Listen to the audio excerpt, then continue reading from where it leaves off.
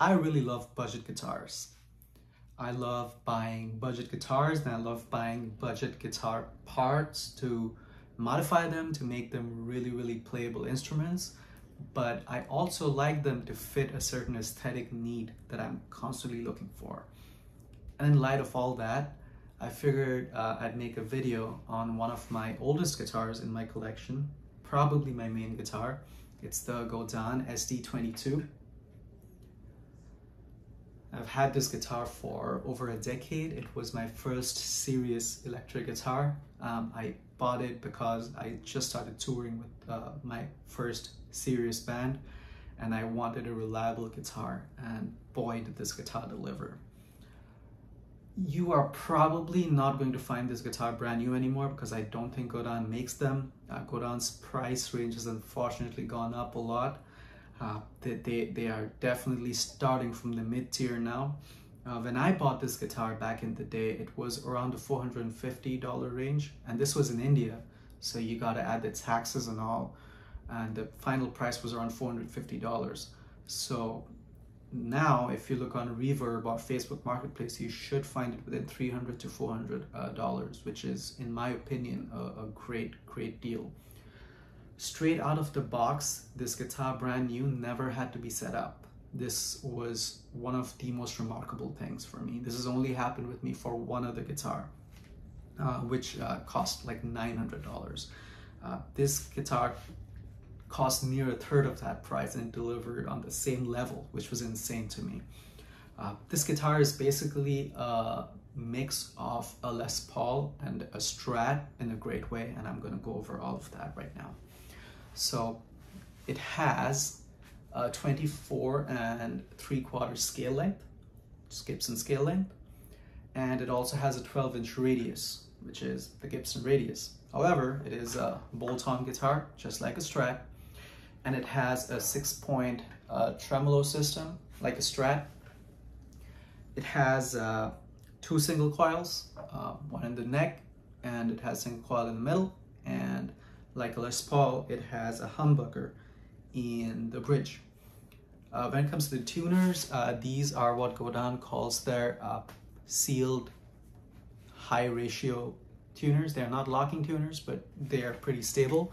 Then they actually put a Graphtec tusk nut on this one, which is, again, it's a small upgrade, but it really affects your tone.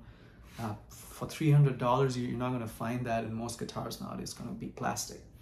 So it's a Graphtec nut, and the saddles on this thing are also Graphtec. So the tuning stability on this guitar is superb.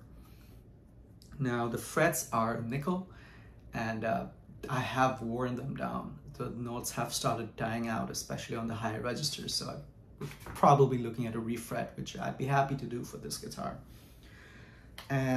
I'd like to talk about what modifications I made to this guitar.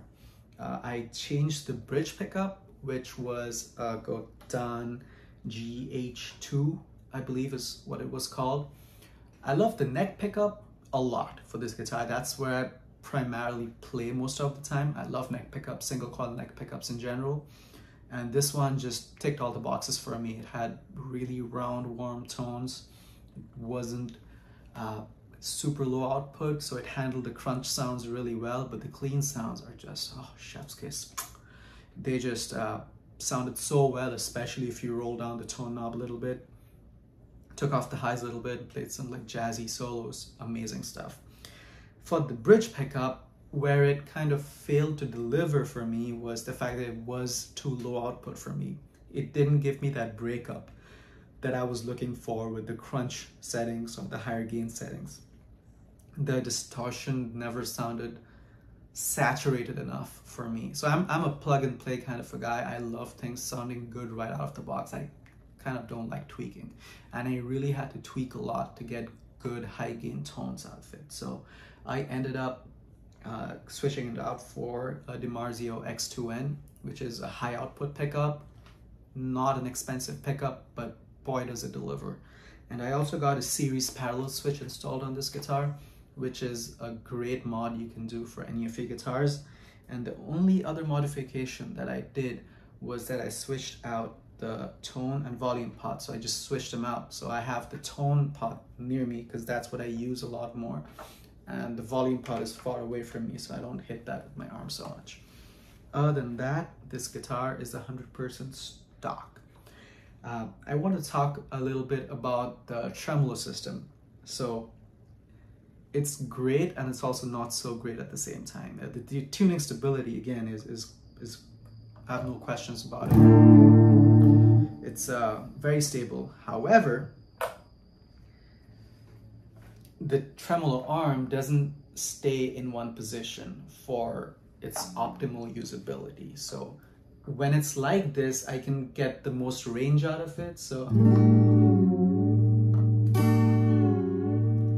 but then I do another screw like this, and it's actually in place. It switches more to that of a vibrato bar.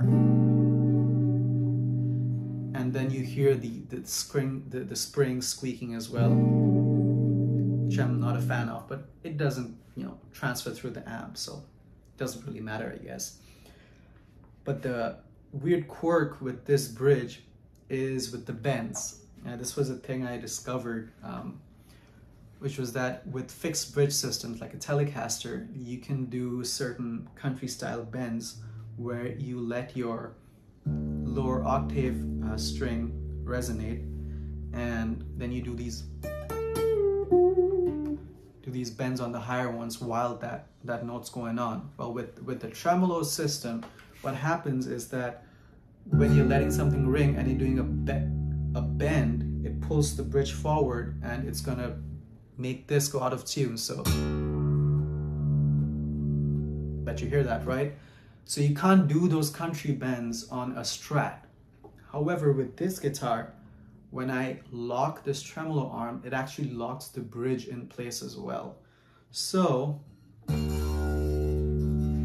you